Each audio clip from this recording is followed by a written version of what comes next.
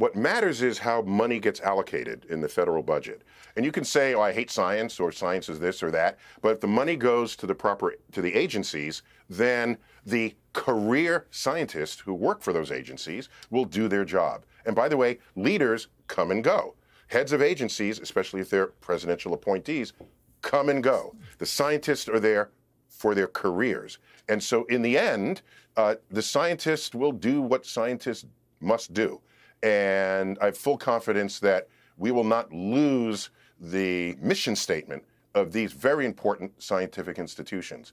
By the way, just a quick bit of history. Abraham Lincoln in 1863, when he clearly had other things he needed to be worrying about, signed into existence the National Academy of Science, having seen in Europe the role of science in shaping their future of their economy, of their culture, of their civilization.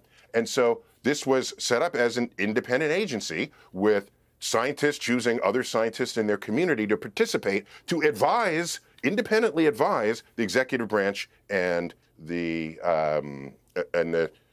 House and the Senate on policies that relate to the country.